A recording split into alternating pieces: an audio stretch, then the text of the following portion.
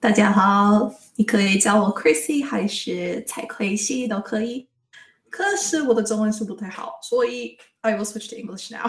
But I am here to present a course to you, so I'm just going to get my little PowerPoint up and running. So this seems to be loading.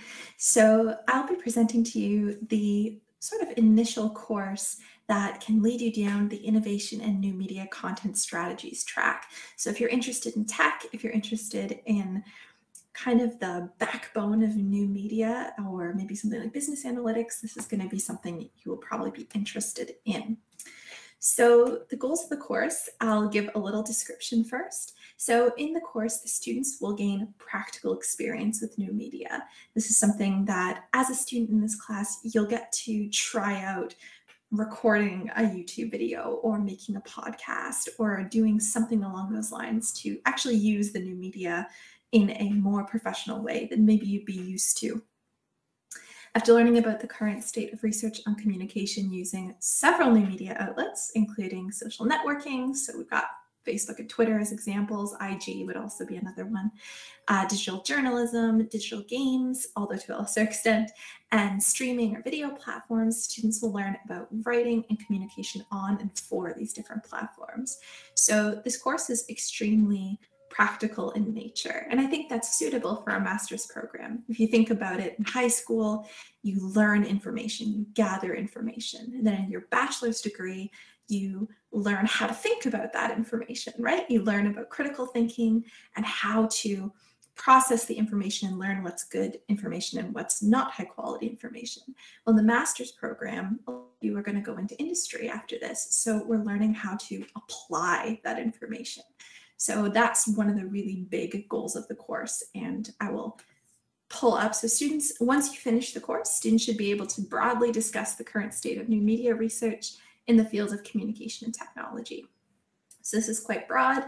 We're going to give you an overview. As was mentioned in the video, many of you will be coming from very different disciplines. In our class this semester, I think we have someone from early childhood education, we have someone from computer science, and we have a bunch of people from the broadcasting industry. So there's a whole bunch of different things. So we'll make sure that everyone's kind of on the same playing field and to be able to talk about the kind of research that you would use in a new media context.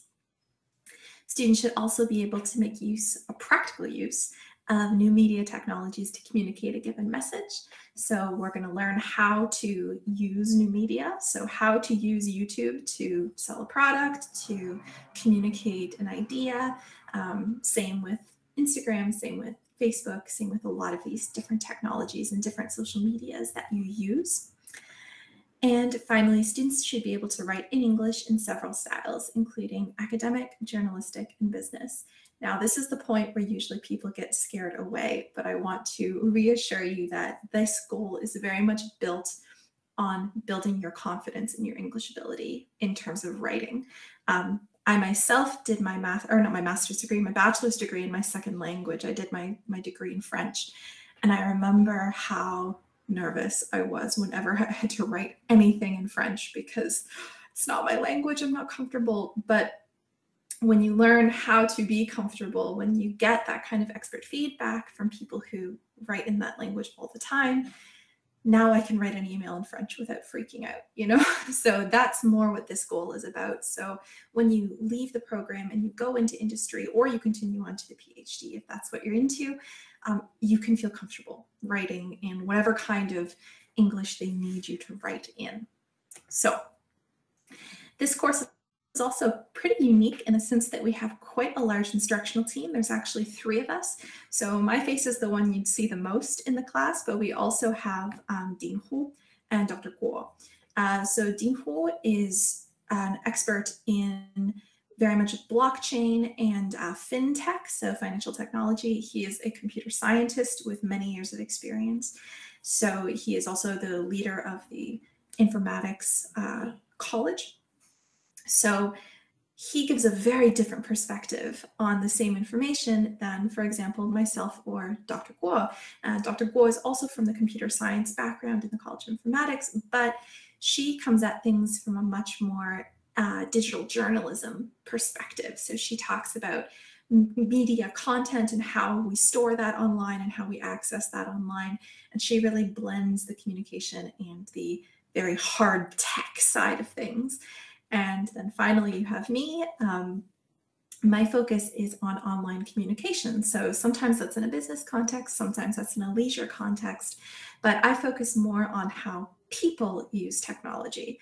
So when taking the class, you actually get to hear a lot of different perspectives, or you have access to a lot of different perspectives on the same kind of information. And given the fact that this is an interdisciplinary program, you have a lot of different colleges involved. A lot of you, and when you finish the program, will end up in industries where you're going to need to talk to a lot of different people. You're going to need to talk to computer scientists, but you're also going to need to talk to business analysts, kind of thing. So having this broad perspective, I think, is really helpful when learning how to talk about tech in a new media context. So some of the things that you can look forward to in this course, we have guest speakers from a variety of new media industries. So I said you're going to be seeing my face the most, but we have a lot of people coming in from all over the place. So we have at least one guest speaker who's confirmed from live streaming and professional gaming. This is Chronicler. He is an esports caster in Seoul. For the LCK, for those who are League of Legends fans, you may recognize him. So he'll be talking about the broadcasting and live streaming industry in Korea and also in Europe. We have a professional podcaster / voicer, Nana Chao, who will be talking to you about how podcasts work, how things like sponsorships work in that new media context, and giving a little demonstration about how she would go about making a podcast or doing some voice acting. We will have a speaker on data journalism. The exact person hasn't been confirmed yet, but we will be talking to people who are in the world of journalism. So if you're interested in news and broadcasting and print or online news, these are all things that you'll get to talk about and learn about how AI and machine learning can affect things like journalism. You'll also get to take a field trip to the head offices of Meta's Taiwanese branch in Xinyi District. So Meta is the new Facebook. The company changed its name recently. So we'll actually get to hear from people who work in social media every single day and hear what it's like to work at Meta and what their vision of the future of social media is. So you can get a cutting edge perspective on that. As I mentioned earlier, you'll have the opportunity to build confidence in your English writing and receive detailed feedback in different styles. This is something that isn't always available in every university in this region. So I would really encourage, if writing in English is something that you're a little nervous about and you want to feel better about, this is a great opportunity to have a native speaker tell you the concrete ways that you can improve and you can make your writing feel a lot smoother. And finally, the chance to try out content creation. Maybe you're going to graduate and become the next YouTube star. Who knows? These are all things that are possible with this program. So you get a chance to build content creation abilities as well. So who should take this course? First off, students who are interested in pursuing any career that could involve technology. And I think nowadays that's pretty much any career. Almost anything that you do will involve technology in some way. And if you're interested in the technology aspect of new media and innovation technology, this is a great place to start, especially if you don't come from a tech background naturally. This will be a good, even starting point for you. So if you're interested in things like content production, either being on the back end of that, being more of a producer type person or a video editor type person, or someone who is the on-air talent, who is the YouTuber or the TikToker or the Instagram model, whatever the case may be. Entertainment or broadcasting, so this would be live streaming or it would be news. Or if you're interested in more the business end of things, so business analytics and management, we do have a fair amount of theory in this class that covers the kind of things that you need to know about things like algorithms and how to best promote yourself using the technology or promote your business using the technology that is available to you. This class would also be suitable for them. Students who look at the course in the technology track and think, oh, these look pretty cool. This is basically when you look at the full list of courses and if you see things like social media marketing, and that sounds interesting to you, or big data for social analysis, and you think, oh, these look really interesting. This course is a really good gateway into those courses. We give you a brief teaser of almost everything that is covered later in more in-depth in the courses. So if you're looking at the other courses in the tech track and the innovation technology and new media content strategies, and you think these look kind of cool, this is a good place to start to see which ones you might be interested in taking later. And then finally, students who aren't quite sure of what kind of industry they may want to enter after graduation.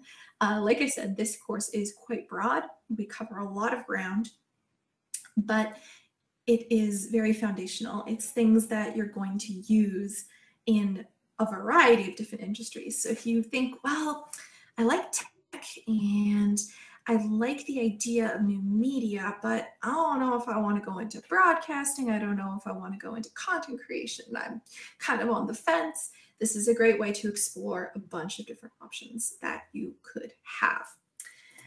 So that is it for me. I would be happy to take any questions, and I can also pass on questions to Dr. Guo and Dean Hu if you have questions more about their specialties.